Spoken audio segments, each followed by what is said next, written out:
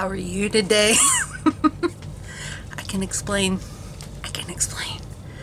Okay, so this goes out to the people that wore Jingos, the people that remember Gazooks, the people that knew what it was like to be alternative before Hot Topic, like that early mid 90s mark.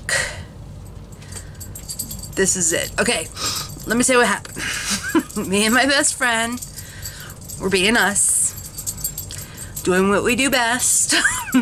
And we were talking about a situation, and she sent me a video, and I opened it, and it was Limp Bizkit Counterfeit, and she was like, "This is today," and I was like, "Oh my god!" And so like I was like, and like my brain went back to like 1996, 1997 me, and my crush with Wes Borland. I love that man. I did. I went and saw them live so many times and just always was in front of Wes Borland because he was my everything.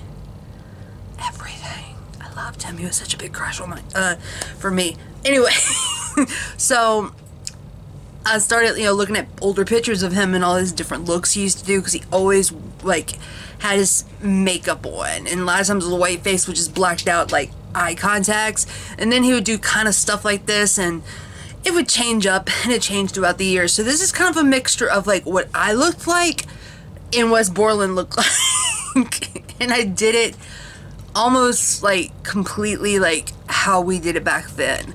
Like for lipstick, use black eyeliner. We didn't have to worry about shade matching. When you were gothic or alternative back in the day, you use white face paint for your base. I didn't have this. This is that Graveyard Dirt from V Cosmetics. We didn't have stuff to do that. We had to do this with like eyeliner and black face paint. I used black face paint for this and red liner for that. But I kept pretty true to the feel of this. So if you ever want to know what your girl does when I'm not filming and playing with makeup, this is what it turns into.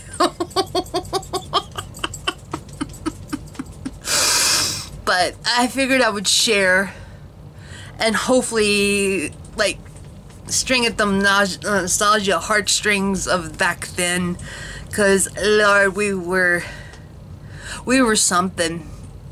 We were something. Alright, well anyway, I will talk to you guys soon. Hope you have a great day, and I am going to go and take this off my face now. Bye.